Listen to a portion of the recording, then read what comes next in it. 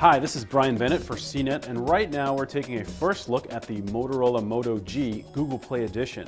This phone is almost identical to the original Moto G in every way: components, screen, design, etc. What the new GPE version of the Moto G brings to the table is Android 4.4 KitKat software, installed right out of the box.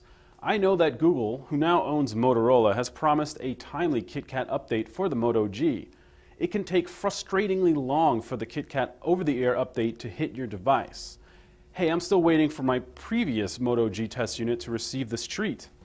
Be advised, however, that the Moto G GPE is not a Nexus device, so you get the basic Android KitKat experience, not the special Google Experience Launcher which is installed on the Nexus 5.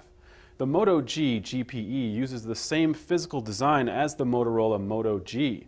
That's good because the phone is solidly crafted, very compact, and is comfortable to hold and operate in one hand despite its large 4.5-inch screen. You can also swap out the boring black back plate for a colored one like the blue one I have here. The battery is embedded and not removable. You're also stuck with the Moto G's onboard reservoir of storage since there's no SD card expansion slot. Another drawback to the phone is its confusing stock Android camera app, which lacks an HDR mode.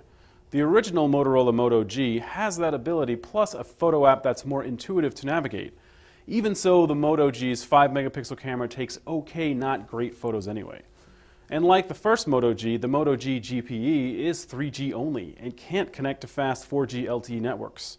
Still, the GSM phone is unlocked and sold directly through the Google Play market off contract. I'm Brian Bennett for CNET, and you've just taken a first look at the Motorola Moto G Google Play Edition smartphone.